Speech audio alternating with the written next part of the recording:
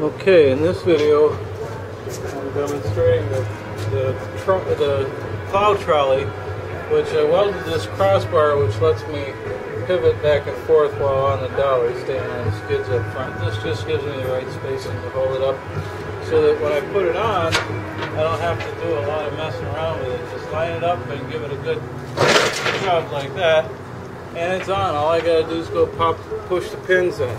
Then to get it out, all I do is give it a good shove like that.